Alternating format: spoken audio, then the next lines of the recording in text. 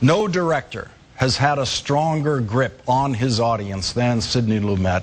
And for 2 hours today, the audience at Lincoln Center was in his grip once again. It's always difficult to keep personal prejudice out of a thing like this. Wherever you run into it, prejudice always obscures the truth. Maybe the Russians have come up with a way to mask the real position of Group 6. Maybe Group 6 is flying back to the States right this minute. And what's on the board? Northern Lights? Maybe a group of Soviet planes up there for just that reason, to convince us that we've accidentally launched a bomber group against them. For what purpose? As an excuse to retaliate. Suddenly you make a grand discovery. You have a mercantile heritage. You are a merchant. You're known as a usurer, a man with secret resources, a witch, a pawnbroker. I hate it! If you hate it so much, why don't you get out? Why don't you? It's crossed my mind. Annika! Annika! Will you Annika!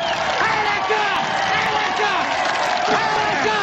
Annika! I'm as mad as hell, and I'm not going to take this anymore! Told you I wasn't wearing a wire. You're ruining my jacket. On a wire. It's shorts. Only if you kiss my ass. If we are to have faith in justice,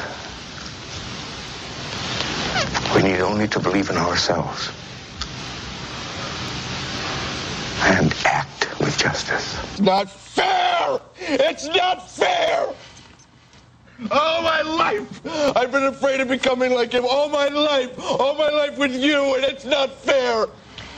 You can't just say sorry and make it all go away. It's too late. It's not that easy. It's not fair. It's not fucking fair.